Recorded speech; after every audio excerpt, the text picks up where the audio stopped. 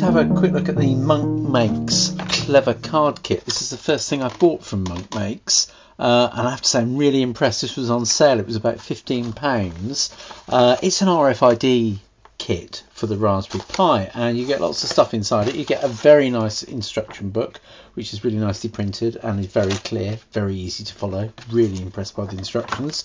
You get 6 blank RFID cards, which we'll have a look at in a minute. These are blank cards, so these are like credit cards with RFID chips inside.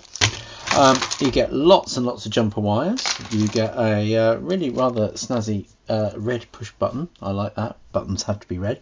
And you get an RFID fob as well. And as well as that, you get the real business end of the thing is the RFID card reader here, this gadget here, which plugs into your Raspberry Pi with all the coloured jumper wires, and you get a nice little plastic card to put on your Raspberry Pi so you know what all the pins are. You can download software from the Monk Makes website, and the Python programs that they provided are really very good. You can do quite a lot with them straight off without having to do any programming. Really impressed with this. The first program they provide is called Read, so I'll just run that program now. Very simple, and I'm in the wrong directory straight away. How embarrassing. Right, just excuse me while I change to the right directory. There we go, and we'll try that again. We'll try doing the Read program. There we go. So I'll run the Read program. It says hold the tag near the reader. So if I pick one of the fresh tags that I've not programmed yet out of the packet here, and I hold it up to the card reader, it should, there we go, a unique number comes on the screen, so it's identified the card. Okay, so I'll put another one up there just to show that that works. There we go, get a different number comes up on the screen, and that one again a third number, so that's all well and good, so it can identify cards. You can also write to the cards, so what I'll do is I'll run the write program, if I can scroll through on my crummy keyboard. There we go. So I'm going to write, I'll put some text on one there, so I'm going to say hello to Jason Isaacs is going to be my first bit of text, and then it says scan a tag to write. So now if I put this card on there, that is now my Jason Isaacs card.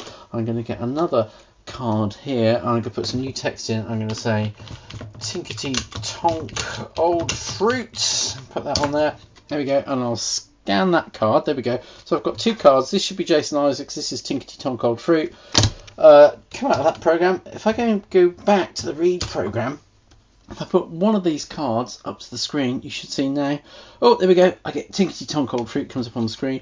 If I put that one up there, it says hello to Jason Isaacs. So already lots of potential to write some text, and with ID numbers we can get different things happening. We can identify objects. We can make different things happen with these 2 cards. Okay, so that's very good. What is really impressive though is how easy it is to make things actually happen on your Raspberry Pi using these cards, and the software they provide is excellent. So what you do is you go to a program called Launcher Setup. I really like this, Launcher Setup. Right, and straight away it's now asking me for a command to be run. Well, I'd quite like to make a radio out of this, so what I'll do, I've already got some radio stations programmed in that I use for my radios that I made earlier using MPC. So what I do, if I just write in my command MPC play 1, that should play a radio station, and then I hold my tag up. So I'm going to hold one of my tags up. Then I'll do MPC play 2, and I'm going to hold another tag up. Okay, and then let's get a third one and a fourth one. I'm going to do MPC play 3, hold that tag up, and then I'm going to do MPC play 4.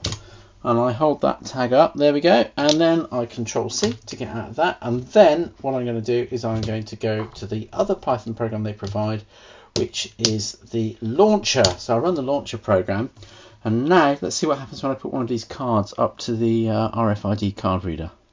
As a businessman, there we go, so that card is now playing World Service Newsstream radio. So what I could do, I could decorate that card. I'll just turn it up a bit so you can hear it. Oh, my remote control's run out of batteries. There we go. There we go, that's playing World Service radio. So I could decorate that card or just write World Service on it. Let's get another card, let's see what happens. That's playing Radio 4. Let's see what this third card does. Oh, marvellous. That's playing FIP, French radio station FIP, my favourite radio station. And the last card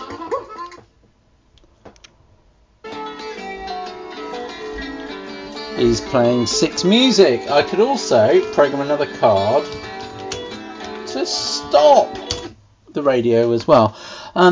Really impressed with this kit. £15. There's a lot of potential here for making games, for making radio, all sorts of things. Really can't wait to get to grips with this and to bounce some ideas off people.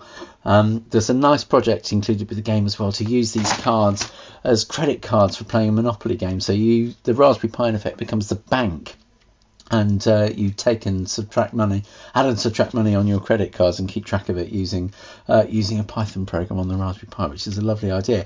But I'd be really interested to see if some people could come up with some ideas, especially children, young people could come up with ideas for games you could play with these cards to decorate them, make them part of another game, perhaps make them part of a board game, trigger events on the Raspberry Pi. You could play sound files, you could load web pages, you could load information on the screen that you could only access by actually accessing the correct card, or perhaps using some of the sort of fob type devices and building the fob perhaps into counters or players on a game, and then you put them up to the RFID card reader on here, and that would trigger something to happen in the game. So all in all, really impressed. A very nice little kit for about £15. You have an awful lot of fun with that, and thoroughly recommend it.